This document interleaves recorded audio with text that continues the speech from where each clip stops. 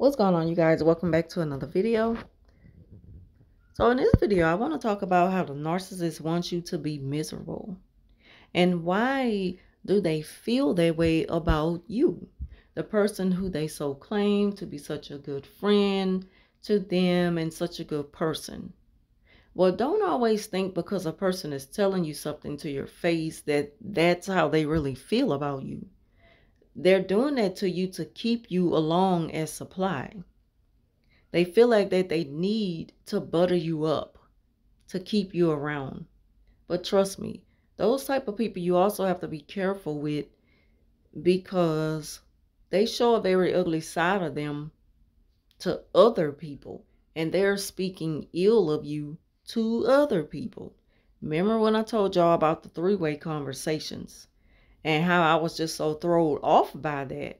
It's like I've known this person to always have this thing about them to where they love to gossip and they love to make three-way calls and have conversations with their own family, their own children on three-way. And it's like, don't you think you are, you're doing a little bit too much, and this should be a private conversation. But when it happened to me, I was just like, why are you doing this to me? What's the point of calling me on three-way with someone? And I figured it out that it was all just a way for them to pretend like they care so much about my well-being, which they don't. They need to pretend to feel that way. They need to put on an act to outside people so that when that time come back around and you stop messing with that narc, that person will say, well, I remember that they called and checked on you, so that's why they have to set the scenery up that way to fool the outside people. But see, what makes it so hard for me sometimes to speak on this is because I see things that are very, very, very hard to, convince other people that it exists, that it is happening. It's hard to show this type of stuff to other people. It's like it's only meant for my eyes. And I'm not just talking about my physical, my eyes. I'm not talking about that vision. I'm talking about a spiritual vision. And that's why sometimes it is hard for me to explain myself, because it's something that's really meant for me to see, and I'm just so glad that I'm able to pinpoint certain things out. And with sharing this information, I really, really hope that I'm helping people. I try to explain myself the best way I can so you can understand that people are not what they put out to be, what they present themselves to be. They're not all that innocent. They just want people to think that they are so kind and caring and considerate, and they're not. Narcissists do a lot of things, like the do-gooders, because they need to be looked at in that way. But then you can tell through the conversations and their tone, their true personality. And their true personality is so far from what they put out there. They know who to pull the wool over. They know who they can fool that way. They know they can pull the wool over your head and change their voice, and you'll believe that it's not them. But they can't do that to me, And so that's why I talk about this so much in a way to where I feel like in my videos, I really try to get people to go inside of the narcissist's mind and see that's just hard to pinpoint out certain things about narcissistic people, in that way, because it can get confusing when it comes to just a normal person who may show some of those character traits, but they are not a narcissist. But from what I explain to you, I can best explain it to you so you can really get it through my own personal experience. Trust me, I'm not always trying to talk about people in my everyday life, because it'll sound like, dang, all you have in your life is bad people. And that just may be true, because narcissists, they're not going to give up. Just because I was able to, pinpoint out one and, remove myself from them, doesn't mean that others are not going to come into my life. They're here and they're here to stay. They've been here from the beginning of time. They're going to be here when I'm dead and gone. So I'm just saying what to look out for. And they are so miserable to the point where, again, I'm going to give y'all an example from something that happened to me recently.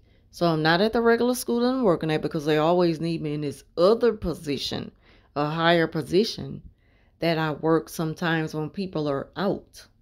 And I've been fighting against that because I'm not getting the pay for the position, And so it's like, but at the same time, the job needs to be done. I do it and I'm just holding out on, when that opportunity comes where I be like, look, y'all gonna have to start paying me for this.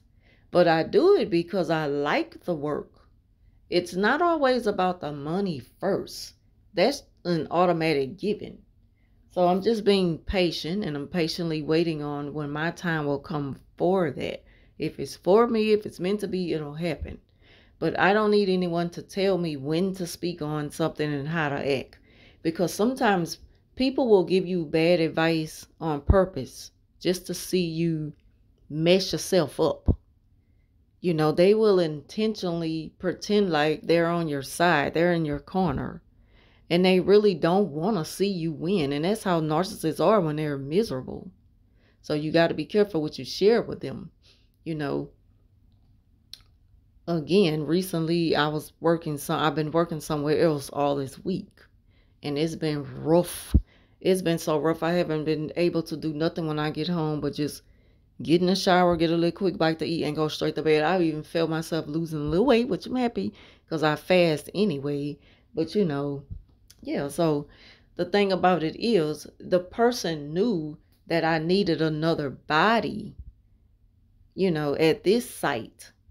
And the person, they called me and was like, someone called me and told me that they seen an opening at your site. I didn't know that you were short a couple of people. And I said, yeah, we kind of shorthanded. We working with a skeleton crew, and work has been rough. It's been really rough. And I've been getting out of there late, And so it's just like, I do it. And they're quick to give you advice. I wouldn't do it if I ain't getting paid and stuff like that. It's like they want you to just give up, but you got to do what's best for you. At the same time, she was like, so, I didn't know that though. Yeah, but you want me to call her on through it? And I said, no, you don't have to tell her anything. If she accepts, she accepts. If she don't, let her reject the offer on her own because it's on the website. She calls the girl, and then she calls me back and she was like, yeah, she said she's not going to take it. So she did that just to make it harder on me because she hates my strength. It's like the person that I am, it intimidate, it's like, not intimidate her. It kind of threatens her.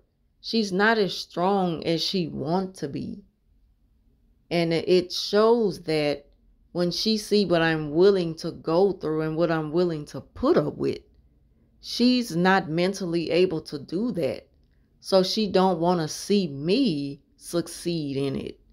See, that's how miserable people are.